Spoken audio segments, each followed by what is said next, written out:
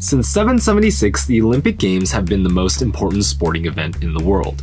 With climbing being featured as an event for the first time in the Tokyo Olympics, climbing athletes have been pushing their limits like they've never done before in order to qualify. There are some climbers you may have heard of, and some you probably have never heard of.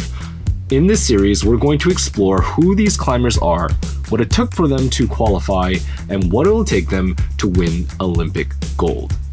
My name is Albert Oak, and these are the Olympic climbers.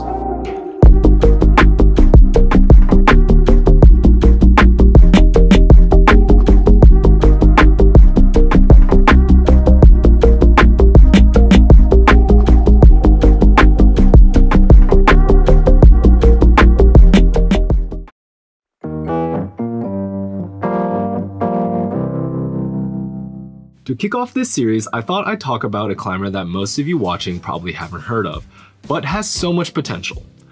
Rishat Khaibullin. Rishat Khaibullin from Kazakhstan is currently 25 years old and has been climbing since he was a child, and is also the son of Rita Khaibullin, who is an accomplished mountaineer in his own right and also coaches his son. Now, let's be honest, when I talk about the country Kazakhstan, climbing isn't the first thing you think about. In fact, you probably think of this guy. My name is Borat. This is my country of Kazakhstan. However, because of the large size and geographical location of the country, there are plenty of mountains to climb, creating a strong environment for mountaineers and climbers alike to develop their skills. Because of his father being such a strong mountaineer, at the age of 6, Rishat was introduced to sport climbing by his father. In an interview, Rishat said he actually wasn't interested in rock climbing at first, but after his first year, he won his first competition and kept on winning. Since then, in the past 19 to 20 years or so, Rishat has honed his climbing skills in not just one discipline, but has made his mark as being a strong all-around combined climber. In Kazakhstan, it's pretty common for athletes to train in all three disciplines. So Rishat, although speed climbing being his strongest suit, doesn't actually identify as a speed climber, but a combined generalist climber altogether. This is a very unique trait of Rishat, as many climbers going into the Olympics had to adapt to the new combined format, often learning speed climbing for the first time. But in Rishat's case, he's had experience and practice doing all three disciplines. If you pay close attention, you might have seen Rishat in another climber's videos. That's right, Adam Ondra. That's because Rishat moved to the Czech Republic for schooling, where he's had great access to high-end facilities and training. Remember this because I'll talk about this later.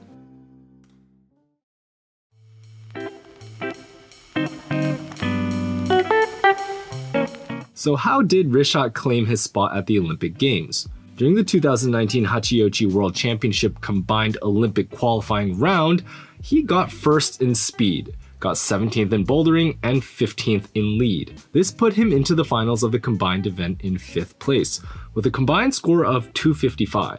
Now, I know that hearing someone getting 17 out of 20 and 15th out of 20 doesn't sound like crazy good results, but in Rishat's case, this was absolutely incredible.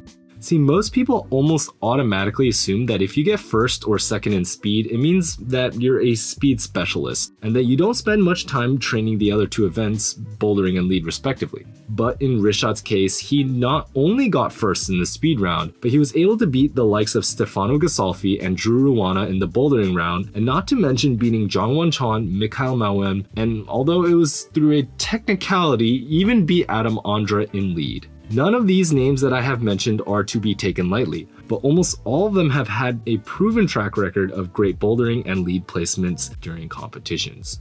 Qualifying to the finals round in 5th place meant that he automatically qualified for the Olympic Games, as during that event, the top 7 climbers from a distinct country would get a ticket to the Olympic Games. Now, I know this part can get a bit confusing because from that event, Sean McCall qualified for the Olympics, but he got 10th place. And that's because Japan had Kai Harada, Meiichi Nagasaki, and Kokoro Fuji make it into finals. And since they are all from Japan and weren't the first place qualifier, who was Tomoe Narasaki, they weren't given a ticket and the torch was handed down 3 places to Sean McCall. But enough about how complicated the qualification process is.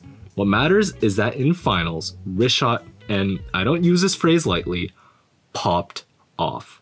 During the speed round, he not only won the event, but went sub 6 seconds, Going under 6 seconds is crazy fast. If you haven't seen my video about what it takes to break 5 seconds on the speed while possible, go check that out right now. But in it, I talk plenty about how difficult it is for athletes to go under 6 seconds. Okay, in bouldering, Rishat did have a tough round and ended up in 8th place, but in lead, oh my.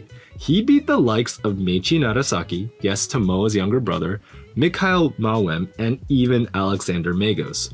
I will say though that Alex Magos did suffer an injury in the bouldering round, but beating these climbers shot him into the history books by getting a podium finish as 3rd place right behind Tomoa Narasaki and Jakob Schubert.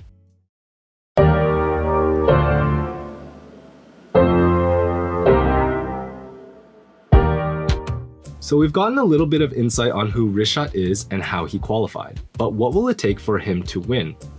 Well, as I mentioned earlier, Rishat is currently in the Czech Republic training with Adam Ondra. The extra year from the games being postponed can really benefit Rishat, as it only means that he'll get better and better at bouldering and lead climbing. Considering he's training with one of the best in the world in both of these events, he's going to get a lot of practice. Recently, he got 4th at the Czech Republic Lead National Championship, only behind Adam Ondra, Wojtek Trojan, and Martin Stranek, a multi-World Cup finalist. Not to mention, during this time, he's done several hard outdoor boulders, and at the 2020 Briançon Lead Cup, he got 11th place, which is absolutely incredible. But to win the Olympics, his path to gold will most likely look like this. Get first in the speed round, which he most definitely can do, then try and get a top 3 finish in both bouldering and lead to get his points down as low as possible. Remember, this scoring system is like golf. The lower the score, the better you place. His strong suit is going to be speed climbing, and because of the volatility of the combined format, getting first place in an event can seriously launch you up in the standings, and he should be aiming to secure first in speed, as that's where he most likely can get that elusive first. Now, I'm not gonna lie, I'm a little partial to Rishat Khaibullin. I think the fact that he comes from a country that no one really expects an Olympic level climber to come from gives him this sort of underdog or dark horse narrative where he has a real shot at doing really well at the Olympic Games. And also, a powerful quote he said in an interview really resonated with me. And that quote is this: "I have a saying, climb to the end, don't give up, fight."